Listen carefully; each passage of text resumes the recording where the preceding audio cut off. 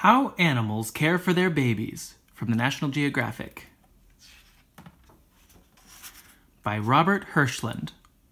Ducklings follow their parents closely. Can you find all 14 babies? Some animals, like these monkeys, live together in large groups. Grown-ups and older brothers and sisters often share the job of protecting the babies. Many creatures make nests for their babies. Maybe you have seen a robin's nest or a squirrel's nest, but there are many nests you can't see. They are hidden under the ground or inside trees. A European rabbit collects grass for her underground nest. The grass makes a soft bed for her babies. The northern flicker, a woodpecker, makes its nest inside a tree. It uses its sharp bill to chip an entrance hole. Then it hollows out a nest. Some animals lay eggs and care for them. Animals may take care of their babies even before they hatch. An anemone fish cleans its eggs with its mouth. A dusky salamander protects its eggs. This salamander lives on wet soil near streams. A trumpeter's swan sits on her eggs and keeps them warm. She gets up to turn them. This keeps the temperature even. Some animal babies are helpless, but others are not. Newborn white-footed mice have pink bodies with no fur. Their eyes and ears are closed. They must depend on their mother. She lifts the babies gently to move them in the nest. A mountain goat has a full coat of hair at birth. It can see and hear.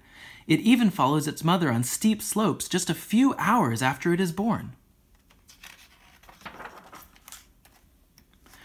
Most kinds of baby birds are fed by their parents. A baby flamingo stays warm under its mother's wing as it takes food from its father's bill. Sometimes both parents find food for their babies. Mountain bluebirds nest in old woodpecker holes or other hidden places. To feed the young, they catch insects all day long. When a parent returns to the nest, the babies open their mouths wide. The adult pokes the food down the babies' throats. When both parents are together, you can tell them apart easily. The father's feathers are more blue. A mother baboon nurses her baby with milk from her body. Have you ever seen very young puppies or kittens or hamsters? Like all mammals, they drink their mother's milk. Some animals nurse their young. A female moose stands as she nurses her young. The mother, called a cow moose, looks around for danger while her twin babies drink.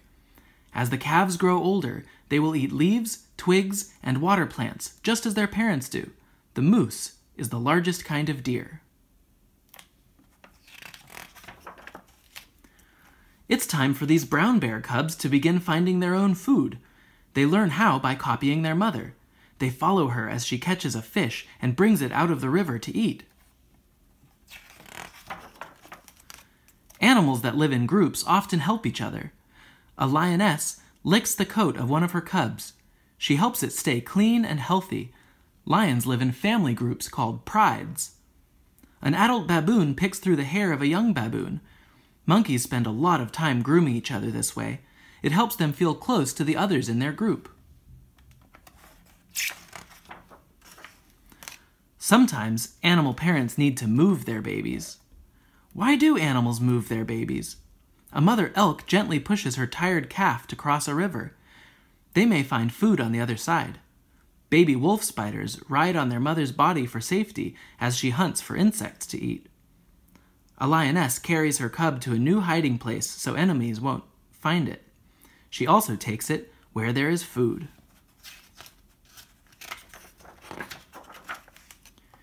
Animals protect their young in different ways. Fuzzy loon chicks can swim just hours after they hatch. After a day, they can even dive like their parents. But during their first 3 weeks, chicks often ride on their parents' backs. There they stay safe and warm.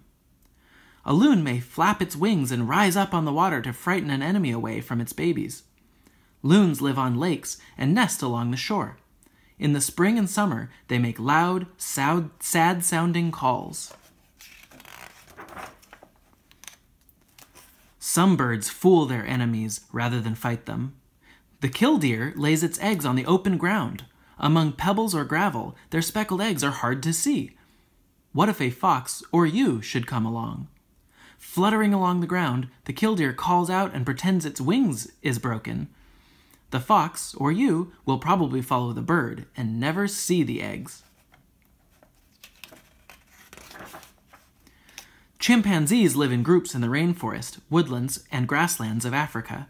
Sometimes there are only females and young in a group. The young play together, but stay near their mothers. A chimpanzee may stay with its mother for as long as 7 years. At first, the baby holds on to its mother. Even when it is big enough to run around, it often rides on her back. It still sleeps with her in a nest in the trees. Parents stay near while their babies rest. African elephant mothers help look after each other's young. Sleepy babies take naps, carefully watched by the adults. In Arctic waters, white whales called belugas come to the surface to breathe. A mother supports and protects her tired baby. A young porcupine, which has sharp quills soon after birth, leaves its mother after 8 weeks. Sooner or later, all baby animals grow up and make their way into the world.